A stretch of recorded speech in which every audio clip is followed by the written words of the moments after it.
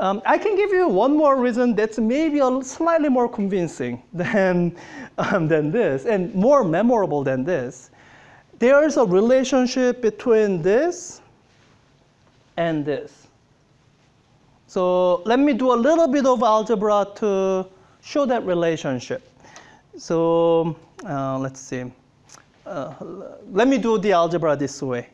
So erase all of this. I don't think I need any of this now. Well, I have here MVR is equal to NH bar. Let me rewrite it. So MVR is equal to N. Let me rewrite H bar once again. So H bar is actually H over 2 pi, right? Let me do a little bit of rearranging so that you can see some of the quantities as something that you recognize.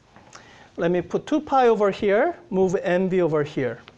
So 2 pi R is equal to N times H over MV, or I guess MV is momentum, right?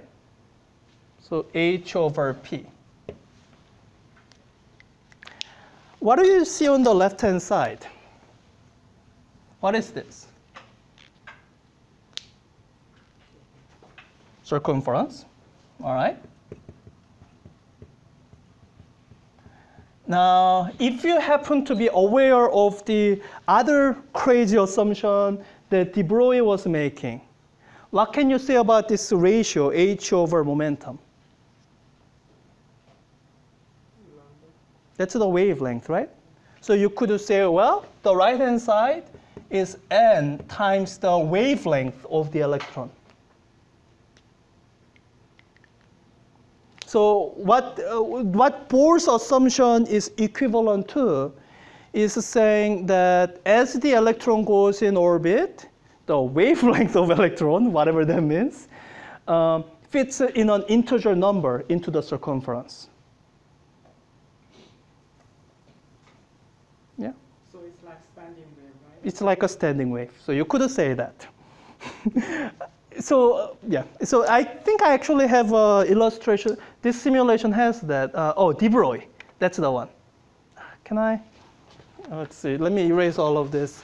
So I don't know if you can really see this well. Let me turn off some of the lights so that you can see this better. This is, I mean, circular standing waves are like, how do you have a mental picture of that? So let me just show it to you this way. Oops. So I think I don't have any way of controlling it. I just have to keep shooting light. Let's see. How do I? Oh, there.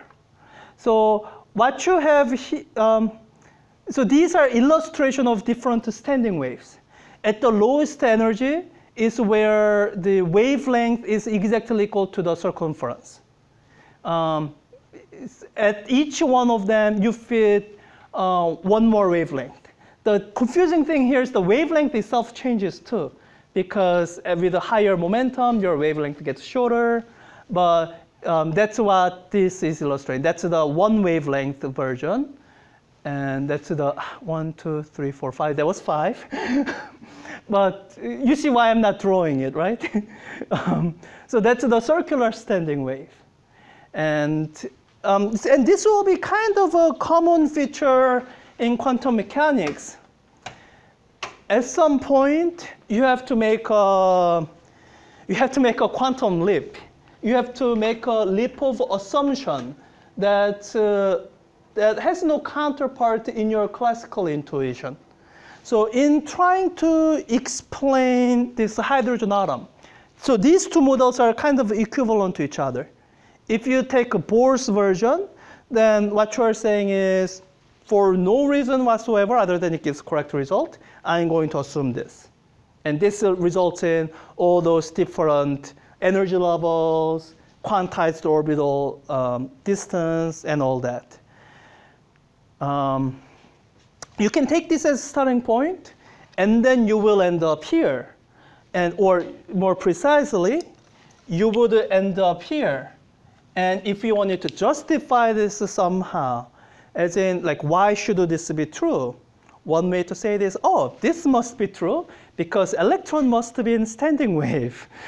If that's what you're saying, then that leads you into de Broglie relationship. Or you can take it the other way. And this other way is actually what I would prefer. You can start out with the de Broglie relationship, which has a different way of justifying it, what I did last week, right? You start out from here and you get rid of all the light-specific quantities. So you can start from here, and then you also once again say, oh, the electron must fit in standing wave pattern. Once you combine this with a standing wave pattern, then you arrive back at this. So those are both the ways to say it. Let me leave you with this. So what we have been doing so far has been introduction to quantum mechanics. And an aspect of that is that I've been saying some things that were not quite correct. For example, it's not quite correct that this, like you have this state of electron that has angular momentum of h bar. That is not correct, right? So let me point out some things that are actually correct in the full-fledged quantum mechanics. And as long as there's no more revolutions in physics in our life, you won't have to correct.